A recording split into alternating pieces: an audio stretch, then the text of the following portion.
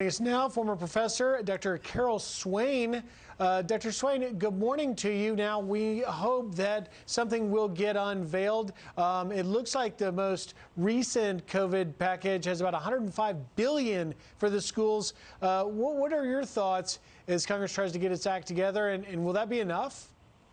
Well, first of all, if you look at what world experts are saying, like the American Academy of Pediatricians, the Hospital for Sick Children in Toronto, experts in the UK, children are not at risk of either contracting or spreading COVID-19. They need to get back to school. There's great risk for them staying at home. It disrupts the family structure, it disrupts learning, and it hurts the poorest children most of all because they don't have the resources for their parents to hire someone to help them while they work. Yeah, you know, Dr. Swain, obviously children are not at as much risk as adults, but there's always still risk of contracting it, and some of the kids have developed some inflammatory conditions. So that, of course, is lingering in the back of some parents' minds. But I want to ask you, you're a former professor. What are your thoughts on how this could potentially be implemented in a school? Is there social distancing? Would that even work? Would kids be able to wear a mask for hours on end during the day? Because some parents have concerns that if they send their kids to school, are those kids really going to get good in-person learning with so many guidelines that the teachers will have to implement in a classroom setting? Again, I go back to what I said earlier. There's plenty of experts out there worldwide saying that children are not more likely to contract the disease or to spread it. And of course, there'll always be children that have pre-existing conditions. They would have to take more precautions. But this whole idea that you have to just totally rearrange a school with the social distancing, requiring small children to wear masks, it's not supported by the science.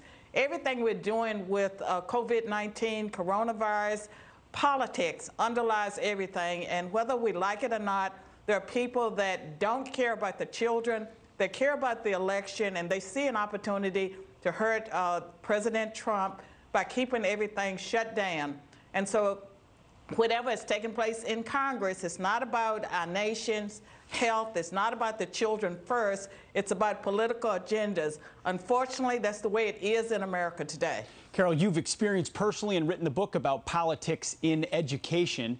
Senator Tom Cotton introduced a bill recently that would withhold federal funding for schools that taught this new 1619 project, that's our real founding.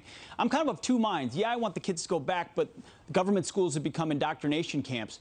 What alternatives do parents have, virtually or in person, to avoid things like teaching their kids that 1619 is the real founding of America? I know exactly what you're talking about because I have mixed feelings in the sense that public schools and even private schools, even Christian schools, are being ruined. And so there's homeschooling, there are charter schools, there are private schools that are opening up with in-person learning, and they're taking various precautions as they see necessary. But there are alternatives, and if parents can homeschool, they should, especially in those areas where they are trying to keep children out of school. They have become indoctrination factories. They teach white kids to hate themselves. They teach black kids to hate whites. They teach them to hate America. That's not going to move us forward. We are destroying our country, and we're indoctrinating our children, and the young people that are going to college and sports teams, they're being told they have to kneel. Well, they're being told. Well, Dr. Swain, just to be clear, that's an opinion of many parents, but we've got to leave it there for now. Thank you for coming on, and a lot of parents across the country concerned about